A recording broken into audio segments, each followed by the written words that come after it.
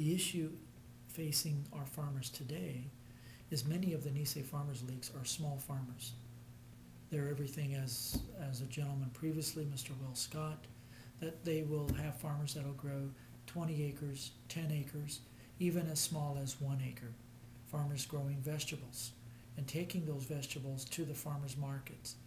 And many of these folks are in their 60, 70-year-old farmers that have been farming for years. They have cut down on a 20 acre and are now producing smaller acreages so that they can still do farming, but they will rotate their crop on their farm.